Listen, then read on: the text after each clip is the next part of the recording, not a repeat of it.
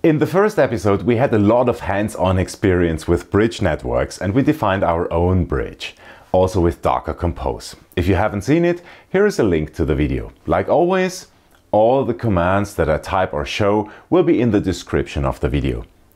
You might ask, why would I want to have other network types than the default bridge network? Fair enough. After all, we can map ports from the Docker host to the bridge network in a container and make it accessible from the physical network.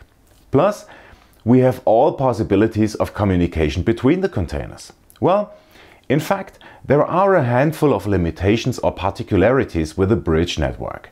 For example, a Docker container will only be reachable via the IP address of its host. There might be situations where you want the container to appear as a standalone machine in the network, with its own IP address. Also, performance could be a reason. Stay tuned.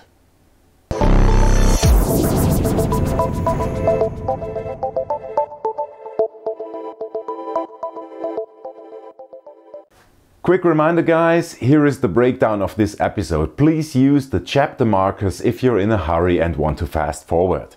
The chapters are on the timeline and in the description of the video. Thank you. Let's start with the host network. We will use the same container like we did in the first episode. That means the nginxdemos/hello container. Just this time in the network section we specify the host network. Guys, we're using Portainer for this. See the description on how to install it or check the first episode. Thanks. On the command line you could specify the network to use with a -- network option. Now, moving over to the containers section in Portainer, we can see that the container has been created and that there is no mapped port. However, if I open a new tab in my browser and I browse to the localhost address, then I can see that the nginxdemo container replies on standard HTTP port 80. And it replies with the localhost address 127.0.0.1. It gives back the same IP address if I browse to the *0 address. So if I let Linux choose which interface to use, or if I use the host name of my Docker host, they all resolve to the localhost address inside the container. If I browse to the LAN IP address of my Docker host, then the container replies with that IP address. Same is true if I browse to the default address of any bridge. It will always reply on that interface. So the first thing which we note when we use the host network is that the container replies on all interfaces of the host. In networking terms, it's bound to the generic 0.0.0.0 address, which means it replies on all interfaces, including the bridges. It's therefore visible not only on this host, but also in the physical network, and all containers can see it. In other words, it's pretty much like running nginx directly on the host without any network bindings and without any isolation. That's definitely something to keep in mind. Next, let's talk about performance. A Docker bridge is nothing else than a NAT or masquerading network. That means very much like your local network at home is isolated from the internet behind your router, the Docker bridge is isolated behind the Docker host. Very much like your router in the LAN, the Docker host serves as a gateway and can forward ports. It also masquerades outgoing packets with its own IP. But this mechanism, NAT or masquerading, uses CPU. Not a big deal on one single container with one user on a powerful PC. But if you have hundreds or thousands of connections or multiple high-speed connections, then you will notice that. Let's check. We add two simple containers, one with a host network and one with a bridge network. Let's call them Ubuntu host and Ubuntu bridge. I'll just use Ubuntu as an image and type in /bin/bash as a command, and important, select interactive and TTY as console type. What I want to do is stress the network a little bit. For this, I will use iPerf3. That's just a tool that you can use to measure point-to-point network speeds. One side acts as a server and the other side is a client. We will check both directions.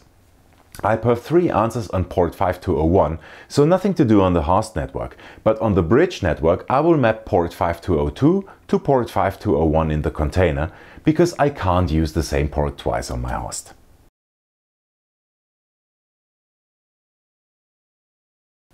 Inside the container, I go to the console, run /bin/bash and run apt update and apt install iperf3 in order to install the tool. On a distant host, I launched an iperf3-s, so that host is my iperf3 server. And from within the container, I will now just pump a gigabit stream over to it by doing iperf3-c and the IP address of the server.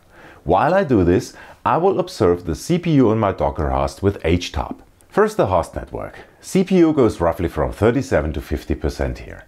The iperf3 process uses 2% CPU. Now with the bridge network. More or less the same. So outgoing masquerading doesn't seem to be very expensive from a compute standpoint. We can't really see the difference. Now, let's exchange server and client roles. I start iperf3 in server mode in both containers by typing iperf3-s, and now I can connect to my Docker host from the distant machine, either on port 5201 to the host network or to port 5202 on the bridge network. First, the host. That one CPU core here goes roughly to 70 to 75%, plus the iperf3 process pulls between 35 and 40%. Okay. Next, with the bridge network. I think that's obvious. Total CPU on that core goes close to 90%, while the iperf3 itself pulls constantly above 45%.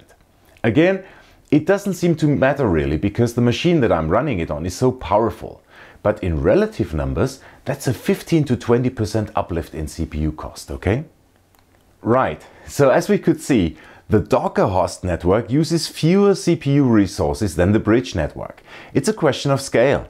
No problem on one machine, potentially a big deal on a million servers with zillions of users. Another aspect why you would want to choose the host network is if you have applications which use many ports. In the bridge network, you would need to expose and map every single one, while in the host network, all ports would automatically be exposed. Flip side of this might be security considerations. So if you actually don't want ports to be exposed, then you have better isolation with a bridge network. Cool. So both network types have their particularities. However, they both have one thing in common. That is, if I want to access a container from outside of the Docker host, I would always need to go to the IP address of the Docker host. Also, if I wanted to run multiple instances of a container on the same port, I just can't do that, because I only have one host. I would need to use a bridge and map different ports to the different instances. Let's have a look at the next network type, the MacVLAN network. Creating a MacVLAN network in Portainer is a two-step process. First, we need to configure it, and then we can create a network using it. The reason is that Portainer creates the network as a so-called config-only network. I don't really know why.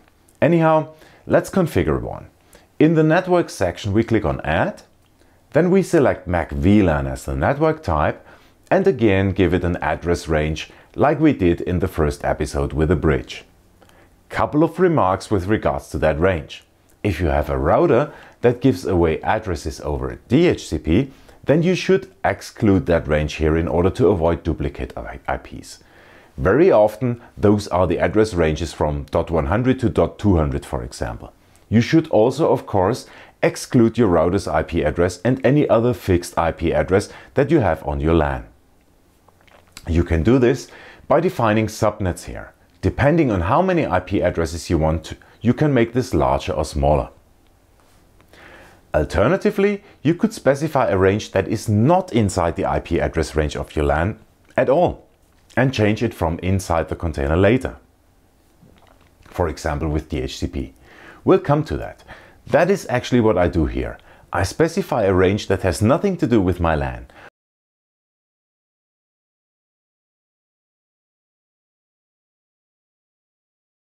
Next, we do the same thing again, but this time we actually create a network. We select the MacVLAN network, which we have added before. That actually creates a usable network. On the command line, we could have done this in one step by issuing a docker network create command with a d option MacVLAN and the O option, parent equals Ethernet 0, for example. Now let's again define a container. Add container, give it a name, use Ubuntu as an image, same parameters as before for command and console.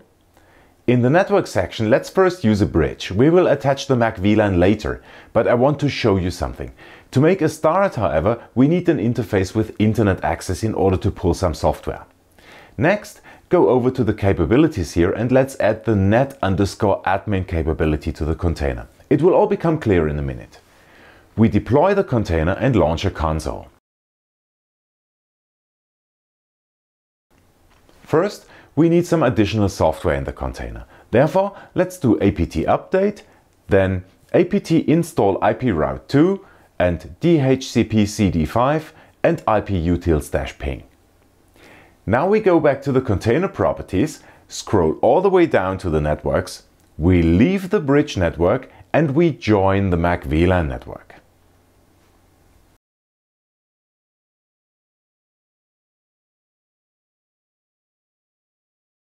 Back to the console. If I type ip-br addr, I can see the IP address of the new network. But as I had given it an address outside of my LAN space, I can't access the internet or anything. I first need an address in the LAN, which I can pull from my router using DHCP with DHCP-CD. So I type DHCP-CD Ethernet 1 and tada! I get assigned an IP address by my router.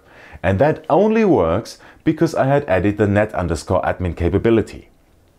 With this capability and with the iproute2 package, I can now release the unused address by doing IP address del, then the address, def, and here the network interface.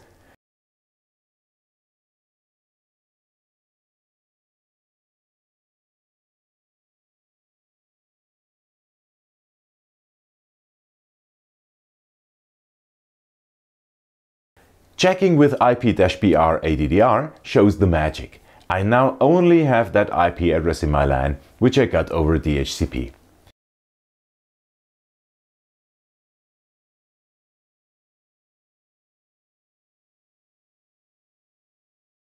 Let's try and ping Google. Yep, that works. Nice. Okay, let's stop here for a second. We have done a lot of things here. We have added a MacVLAN config-only network to Docker. We then defined a network using that config. Then we created a container on a bridge network, pulled some software, and after that we left the bridge network and joined the MacVLAN network. We then requested an IP address over DHCP from my router in the LAN, deleted the old IP address, and we can now browse to my router status page. And here we see that the Docker container is listed very much like any other PC or device or VM or container. You couldn't really tell from the outside that it's actually a Docker container. When I defined the network, I could of course have added an IP address range from my LAN directly. And that would have saved us the additional steps of first adding the bridge for internet connection in order to install the software we needed, and second, join the MacVLAN network separately.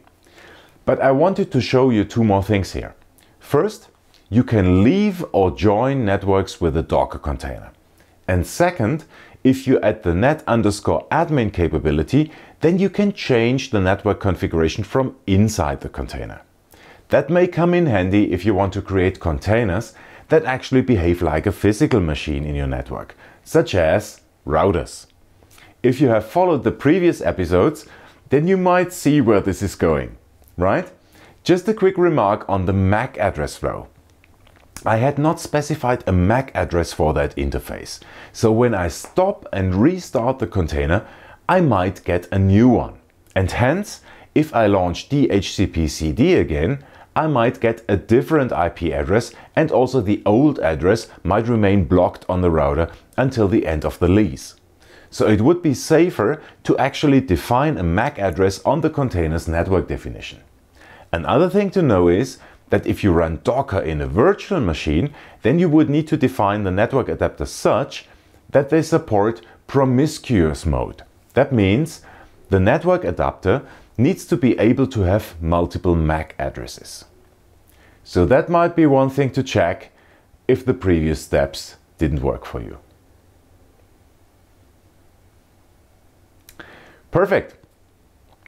So if you have watched both episodes so far, then you should now have a good overview of networking options in Docker, from the system bridge to user-defined bridges to the host and MacVLAN network drivers.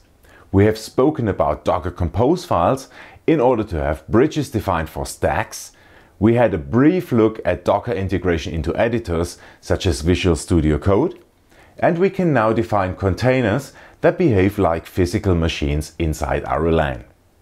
The only limitation so far is that we have done everything on one single Docker host. In one of the next episodes, we might again take this to the next level by defining a Docker swarm made of 2 or more hosts and define an overlay and ingress network in order to be able to scale workloads over multiple hosts. Let me know in the comment section if you're interested. Awesome! Again, I hope that I could give you some ideas to experiment with. We might follow up with having a look at how we can import a disk image of a virtual machine into a Docker container so that we can, for example, run OpenWRT in a container and build a Dockerized version of our test lab network. Or we might have a look at Docker swarms, or maybe have a closer look at Docker Compose or Visual Studio Code and stuff like Git maybe. Leave me a comment. Until then, many thanks for watching, liking, commenting and subscribing. Stay safe, stay healthy. Bye for now.